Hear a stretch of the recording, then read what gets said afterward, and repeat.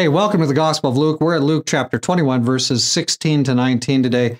Jesus is outlining some of the signs and some of the events that are coming as we enter the crazy time. Let's look at these. You will be betrayed even by parents and brothers, relatives and friends, and they will put some of you to death. And you will be hated by all for my name's sake, but not a hair of your head shall be lost. By your patience possess your souls. Now, what a word this is. Notice different business about this, all right? You're going to be betrayed. Close, people who are the closest to you, friends, relatives, your own family, you will be betrayed by this. Just plan on it. Maybe you'll be an exception. There's always going to be some that are exceptions, but just plan on it. You're going to be betrayed because you're standing for things, the things of God, and others will not be. Some others will not be. So there's going to be that feature. Some will be certainly put to death. Some will be threatened. Your life will be threatened, but some are going to actually be killed. So that's murder. It's baked in. It's just, if you're a servant of God, that's baked in. You may die. I may die for my faith one day. It's baked in. Don't worry about it. What else? Betrayal, death threats, actual death. You'll be hated by all for my name's sake. So if you're truly standing for Jesus, you will be hated. You'll experience what hate really means. You know, today we are in a very cheap world, right? The word love has been cheapened. Who knows what it means? And also I want to say to you that the word hate has been cheapened.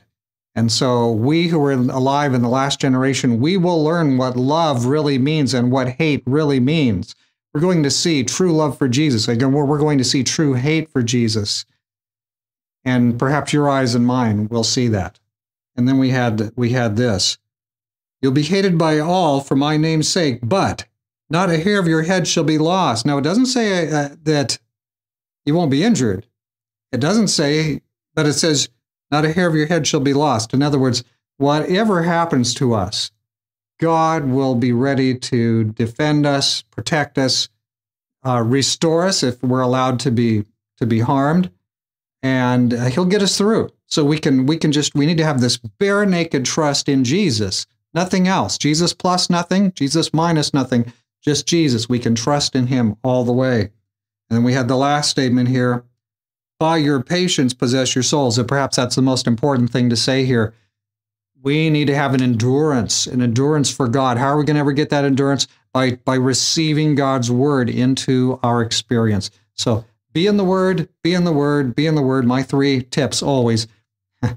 And the Lord will get you through. Hey, let's pray. Father in heaven, thank you for your great mercies.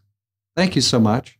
Would you, Lord, watch over us? Help us to be diligent doers of your word. And we can't be doers of your word if we're not incorporating the word into our lives. So help us to be diligently in the Bible. Thank you, Lord, for hearing our prayers. Thank you that you will take us through even the most intense times that humans will ever experience throughout all eternity, and perhaps that'll be our lot. Some of us who are living today, you will get us through. Thank you. We know ahead of time, and now we are going to go your way. Thank you for hearing our prayer in Jesus' name. Amen. Friend, may God's blessings be upon you all the way through the next period of months and years before Jesus comes, however short that time is.